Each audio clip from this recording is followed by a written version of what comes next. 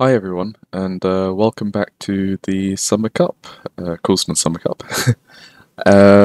Unfortunately, I had another exam in round three, so hence no video and another bye. But we're back for round four, and this game was something else. It took 3 hours. I was completely tired afterwards, and my brain was starting to melt, as we'll see, as there's such an obvious mistake that I'll make later on in the game. Which is really sad because I think without this move, uh, I'd be beyond happy with this game. But yeah, we'll see. Um, Bit about my opponent. I had no preparation going on to this game. I found one game from him in 2013, so 8 years ago, that somebody randomly had put online, in which he played the closed to Sicilian. Into e4, I normally play the Sicilian, and in that game he played the closed Sicilian. So I have done some preparation against closed Sicilian, as I need to know anyway, but he did not. So we'll see what actually happens in the game. Again, that game was from 10 years ago, so I would have been surprised if he still plays the same thing 10 years later. But old habits die hard. So e4, c5, Sicilian play. Knight f3. So this is the more standard approach. Open Sicilian, far more games in this position. Nothing wrong with the closed Sicilian. It's just this is how people play. I play d6. I want to go into sort of Najdorf, Dragon, Scheveningen setups. That's what I prefer. And he plays h3. Now, this move, there's actually nothing wrong with this move, and it looks wrong at first, but if you look into the database and if you go one move further, knight f6, knight c3, we can see that very top players have played it, Nakamura, MVL. It just seems odd over the board when you're so used to knight f3, d4, very traditional open Sicilian kind of structures. But because of this, because he doesn't play d4 in this game, we have a very unique Sicilian. It's not very traditional, and like it's not open, but similarly it's not a Grand Prix attack. There's no f4 because the knight is blocking it. So this is quite different from what I'm used to. But nonetheless, I go knight c6.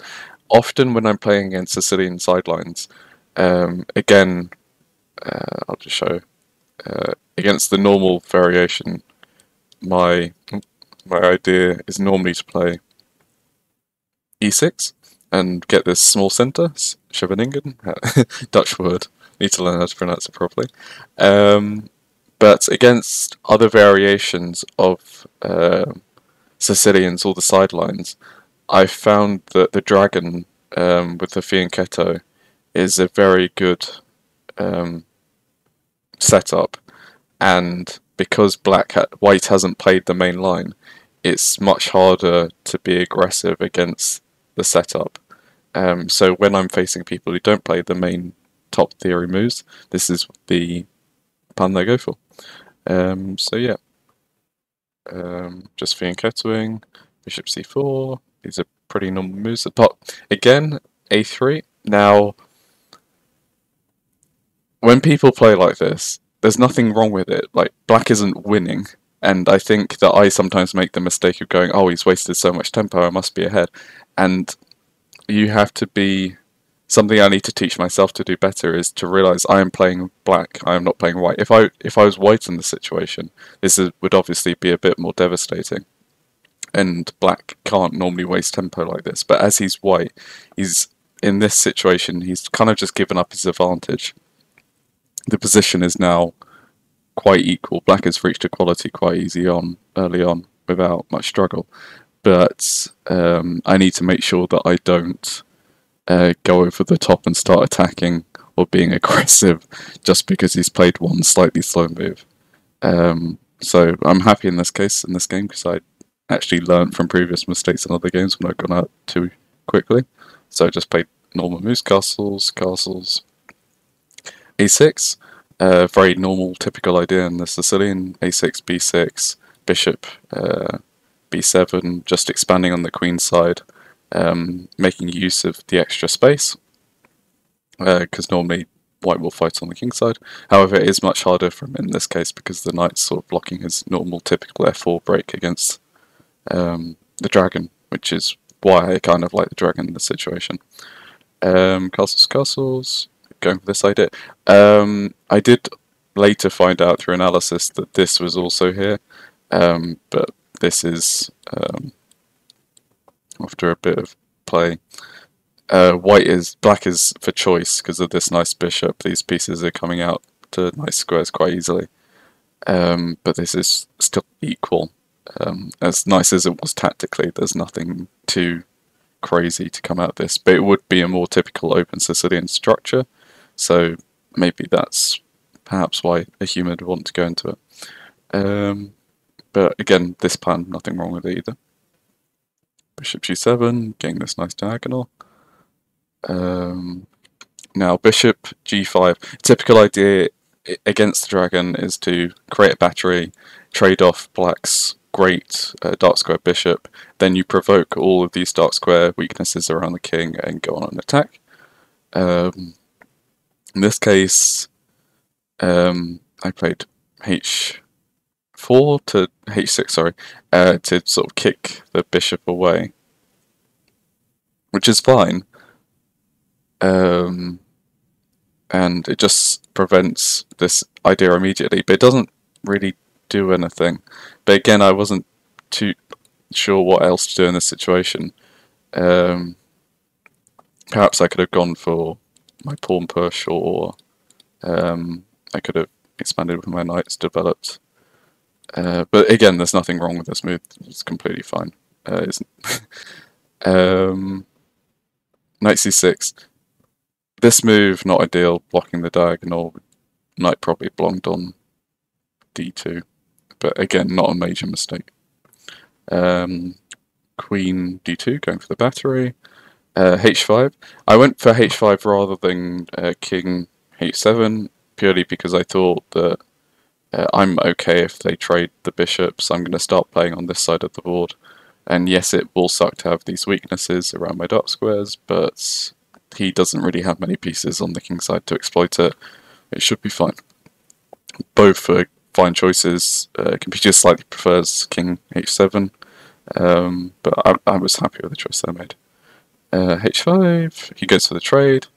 I ignore it because I don't want this to happen. I don't want him to have pressure and completely block off my king like this. It just seems inhuman to play like this. I'd rather him take me, and then at least my king would control these dark squares himself. So b4 attacking. Often you want to dislodge this knight in the Sicilian. It's slightly different, so this is why his sort of useless move has actually come to help him, because this pawn now challenges the other pawn, and this tension will become a bigger thing later down in the game. But at the moment, it's fine.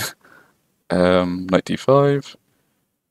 I just want to kick the knight away. I'm happy if he trades like this.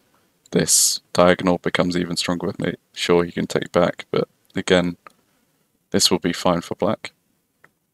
Instead, he takes here first, I take back, and then he reroutes the knight. Here, I think, because you have to be careful here. Try and spot, say for example, if black does nothing and just plays h5, try and pause the video and try and spot where white can take advantage of this, and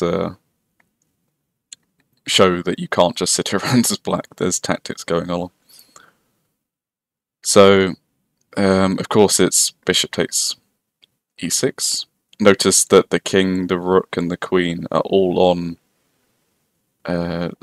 forkable squares, pretty much, and that this weakness would just be awful, and you'd be losing a queen, probably losing more, and the game's over. And if you don't take the bishop, which is much better, because obviously you don't want to lose your queen, if you're king, or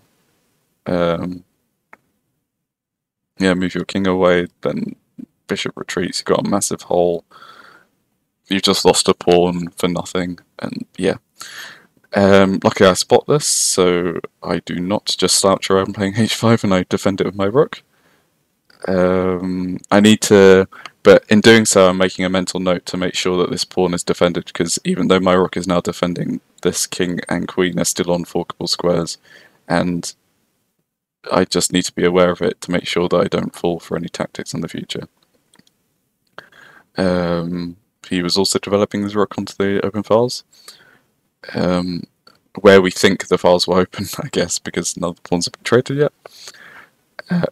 Again, putting the rook in opposition of the queen, but the file's not going to open anytime soon, so it should be fine for me. To put my rooks together, just developing. Also, a typical idea in Sicilian is to play d5. If I can play d5 and get away with it, then my position will probably be equal, if not better, because black tends to have long-term advantages with pawn structures. Here he played knight g5.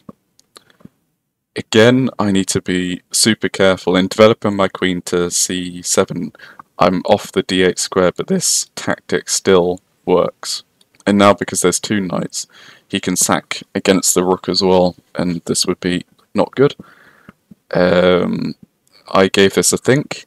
I really wanted to make d5 work in this situation, because this would cut off the bishop. And I think this is where I spent the longest amount of time in the game thinking. And what I missed, I managed to calculate it all, and I calculated the line properly, and I got to the position that the computer wants. So if d5, if pawn takes, knight takes, knight takes, pawn takes, he would include this in between move. I was thinking if rook takes rook, rook takes rook, which undefends this pawn, and now he's up a pawn. What I missed, no, not what I missed, I saw this move as well, of queen e5, yeah, queen e5, but I wrongly assessed the situation. I just thought, I'm a pawn down, he can retreat the bishop, he can even take like this.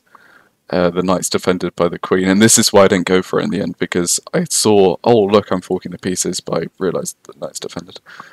But the reason why I didn't go for it is I thought that this was fine for white, and he's just up material, and maybe he can start trading even like this. But the computer is unafraid, and it thinks that black's activity is more than enough compensation. So this is an example of me needing to learn how to evaluate positions, because there's no point if I can calculate stuff if I then incorrectly evaluate it at the end and think that it's not good. But I think this is a hard human decision to make. So I think I play the much more natural bishop c8. If you give the computer time, it actually prefers this move over d5, so I was actually pretty happy that I came up with this move. It's simply just defending e6 by force.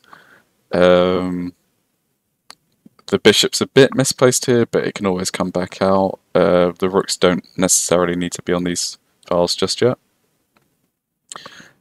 He plays knight f3. This is sort of an admission that his previous idea was just a trick. He had no other plan apart from just taking on e6 and sort of hoped that I wouldn't see it. Luckily I did. Game continues. h5, just defending this pawn in case there are trades. Also, I'd like to keep control of this c6 squared so the queen can't come here and pin the knight, because I no longer have a pawn on e6 defending the knight. This knight is undefended, it's only defended by the king. And tactics may come with that just would be unpleasant.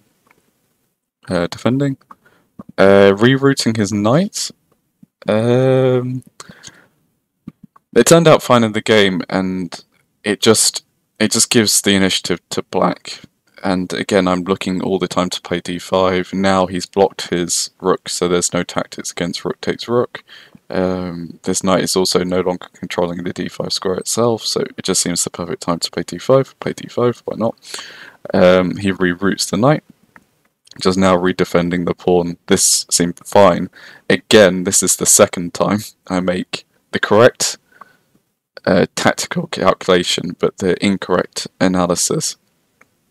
So option 1 in this position is just take the pawn. He can't take with a pawn because the queen would be hanging. So the only move is taking with a knight, take with a rook, take like this. So knight takes, rook takes. And I got to this position, and I didn't really see anything. Apart from bishop b7. And I thought, oh, this is a nice tactic. Perhaps I can move the knight somewhere, it'll open up, get a discover attack. So, but there wasn't anything concrete. I couldn't see where the knight would go, where there would be a nice attack. So, to sort of undo all of this, I played bishop b7 first. And now that e6 is no longer a threat, the bishop's much better here. But the downside of this is that obviously if I'm now allowed to take and the whole situation continues, I'd be up a tempo basically. But you have to know what your opponent's going to do. And he doesn't have to just stand there and not take the pawn or sit around. Both pushing and taking are good for white. And this is why the computer, and I should have preferred the other line, is simply this is just slow and passive. Yes, it improves the position, but there are tactics afoot. I need to act quickly. He pushes. I have two choices here. Knight back to d7, knight h7.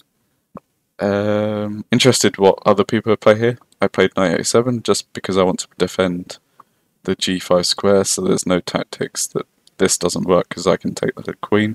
Whereas if my knight was on here, then this might be unpleasant, and there could be stuff. Perhaps a draw at the very least. What does the computer say? It probably gets the defense. Yeah, this is good for white even. He's sacked a piece. So, just knight h7, stopping all this. Queen f4. Now, this is where sort of the downside of playing this move has come into place. This pawn is becoming an outpost, and there are ideas against my king in the future that you can play. And perhaps inaccurate by me. Definitely inaccurate by me. I just want to move my pieces over to the king side to protect it, because he does have pieces over there, but they're not super coordinated, so as long as I have a few defenses, it should be fine. Knight g5, threatening the pawn. Knight f5. Just redefending, also blocking the attack. He decides to trade at this point. I'm happy with that. If he's trading on the king side, then this is where all of his play is, and then once the play on the king side sort of goes away, we can go back over to the queen side, and this is where I have to push the advantage. Although it's not a winning advantage, it's at least I get to dictate the game, whereas over here he's getting to decide what's going on.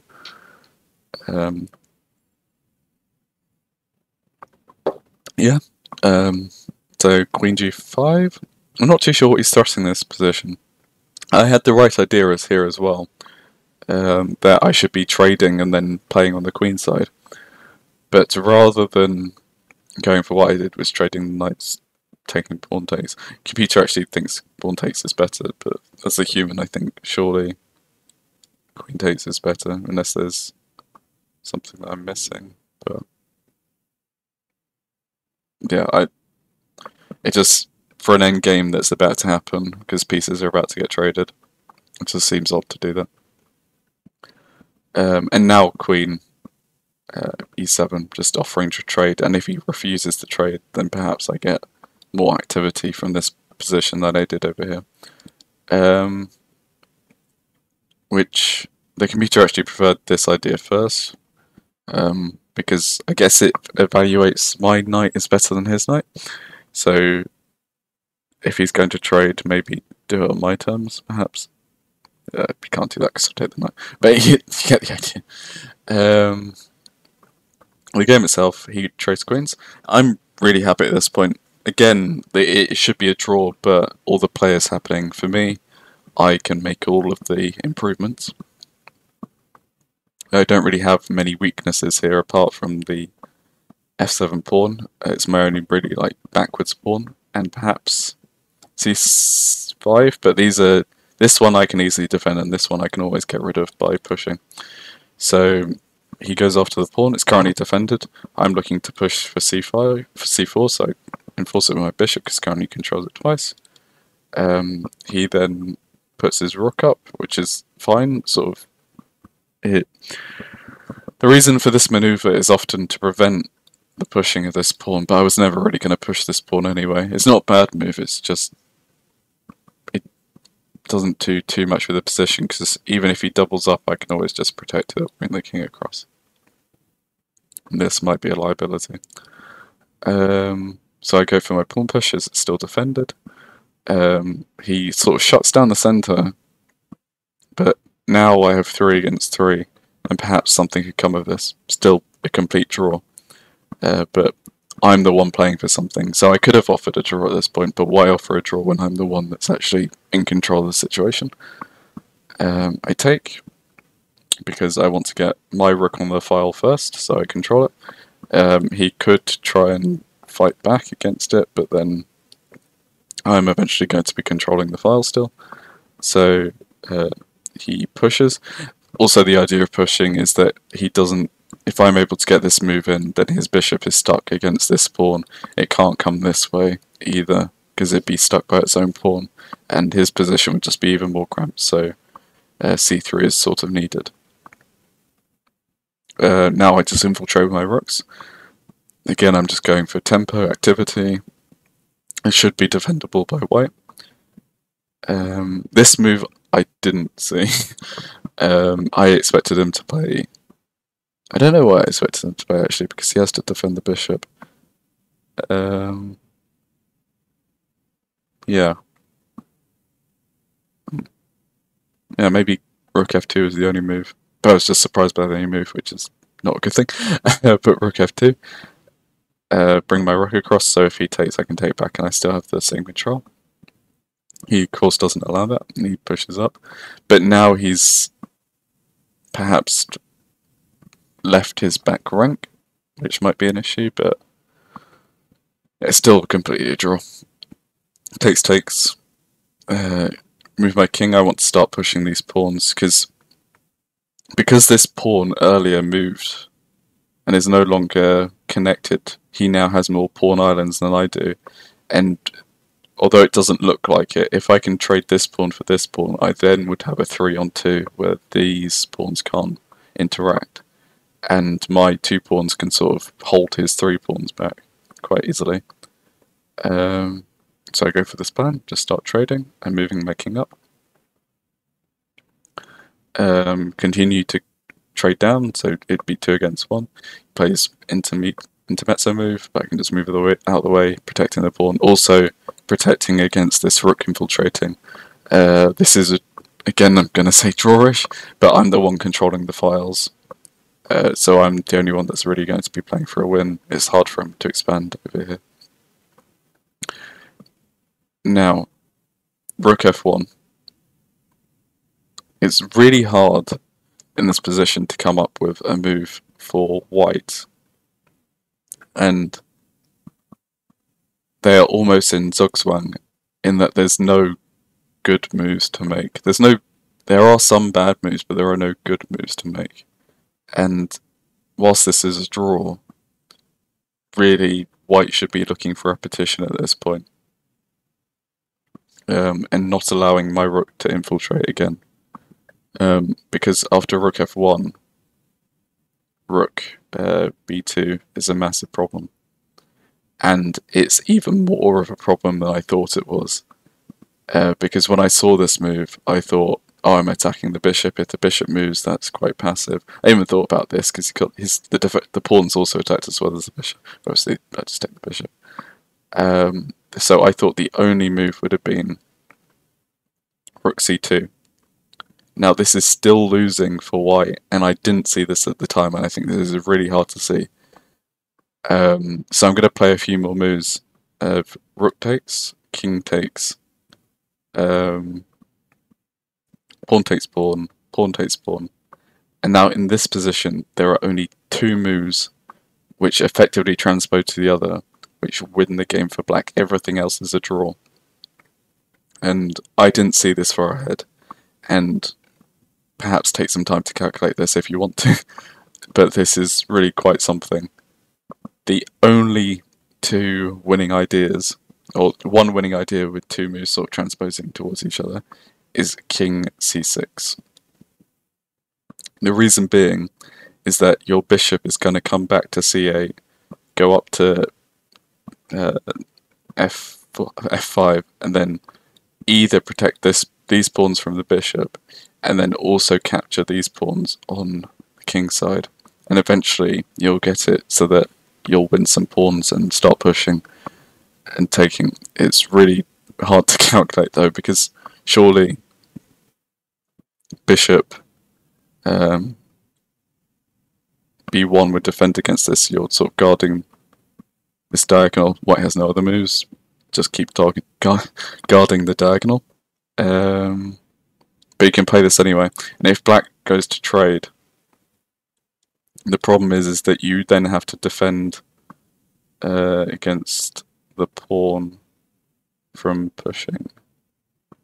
And I probably messed up the order slightly, but effectively this pawn will push down, the king then has to guard it, and then the king can swoop in and get this pawn, and then the rest of the pawns are fixed, and this is a winning endgame, as the king will be able to promote for this pawn.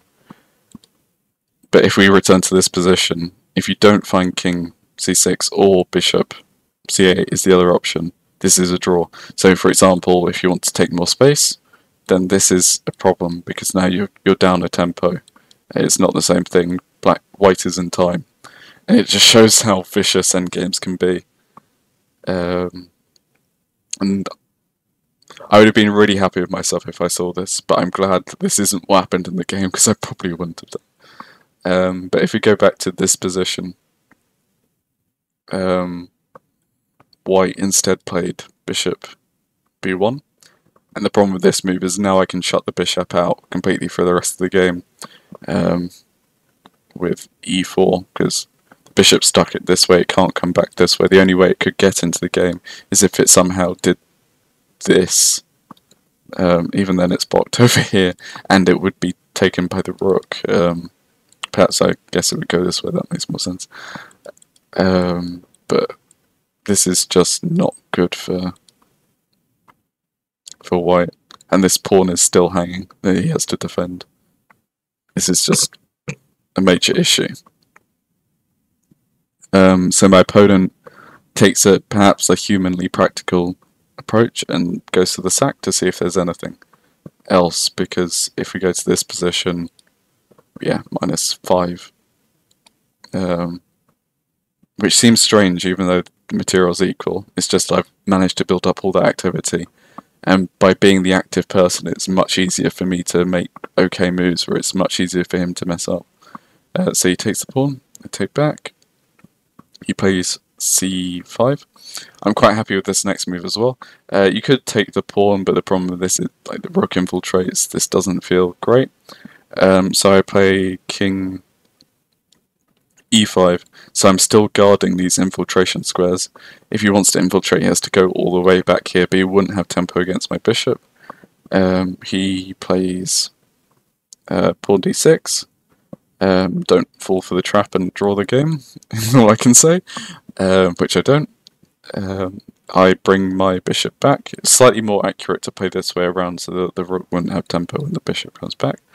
But this is what I saw, just defending from the pawn promoting. If I stop this pawn, then I'm just up a bishop and I will slowly win this game. He brings the rook back with tempo. I block and make sure that I'm still guarding this square. I was looking at lines with either rook e8 or rook d8. If rook e8, then I can just take here and it's fine. I almost panicked for a second thinking I was pinned. Maybe you can play this, but you can just take the pawn. If he plays rook d8, then I can just bring my rook back. He can't push this. Eventually I'll put my rook here. He'll either have to trade or give up the pawn, and my position's quite nice.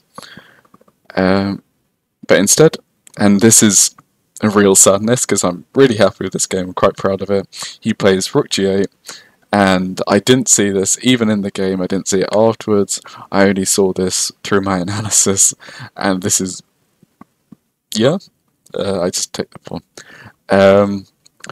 What's interesting is that I'm so far ahead at this point. The computer doesn't consider this is a blunder. I've put the blunder icon in myself because humanly, obviously, this is just completely winning. He would resign here. It's so much easier to play. But because I'm already winning, the computer doesn't consider this a blunder. Because, yeah, this goes to show computers don't play like humans. But yeah, I've got nothing to say about this move. It's really sad because I was really happy with this game, but it's still winning. I just need to make sure I don't make these kind of mistakes that are actually game losing or game drawing. He takes the pawn. I take his pawn back because I just don't want to make sure that's the only real counterplay he has. He goes after my pawns. I start trading. I think perhaps it would have been better for him to take here, but then if he does that, then all of this falls, and it's not ideal either way. It's just a losing position. He takes in the center. I defend my pawn. I also block his rook's defense of g3. He tries to defend it, but then this just means that my rook that was sort of awkwardly placed and can't be in the game now gets back into the game again. And it's aligned itself with all these pawns. He goes after mine, but still defending this side, but I can just take, and although he will be 2 pawns to my 1, the extra bishop and the fact that my pawn is far more advanced is just too much. And he does try to advance the pawns, but it is a bit awkward to try and rearrange this. But effectively, the setup that I wanted is that my rook would be somewhere on this rank, but not this square, so that when my bishop comes to this diagonal, it defends against any queening possibilities, but it also protects the h1 square. I think, and if, for example, yeah, it's white to move. For example, if white goes for this, hoping that his pawns will get there in time, they're not connected. These 2 pieces can get back in time quite easily. It should be completely winning for black still. Yeah, so this is my idea. He goes in to give some checks. It is a bit awkward, but as long as I stay calm, this should be fine. I bring my rook across, also sort of protecting the square and making sure the king can't come across and threaten checkmates. And it means that I can go for this idea that I talked about. He starts checking me, but I'm just going to move my king towards the rook, and eventually I'll catch up to the rook, and he'll either have to sacrifice or come back this way and I get a queen, and the game's over. And even though my king has sort of moved to the way to this side of the board, my pieces are still fast enough to stop these pawns, so it's still winning. But yeah, that's the game. He resigned. I was really happy with this game. Definitely, there are a lot of inaccuracies played, and apart from missing the rook, I didn't really make any blunders this game, which I was happy about. But I definitely need to work on plans and strategies because the evaluation bar keeps jumping between +1 and -1. Not because anyone's losing a pawn anywhere, but just because each player had the initiative at various points during the game, and both of us didn't seize on it. But considering this was a 62 move game, played over for 3 hours, hence partly, I hope, why I missed the taking of the rook, I was pretty happy with this. And this means that I've got 2 wins. Unfortunately, because of the 2 buys, I'm not as higher points as I hopefully could have been, but maybe I would have lost those games anyway. But if I keep winning, especially if I win against the current leader, luckily for me, the 2 current leaders also weren't available this week and both had buys, so perhaps I could catch them, and that would be interesting, and perhaps I can win back my admission fee, which would be fun. But yeah, stick around, hopefully I'll be able to play next week, and it won't be a fortnightly thing anymore. But yeah, cheers, bye.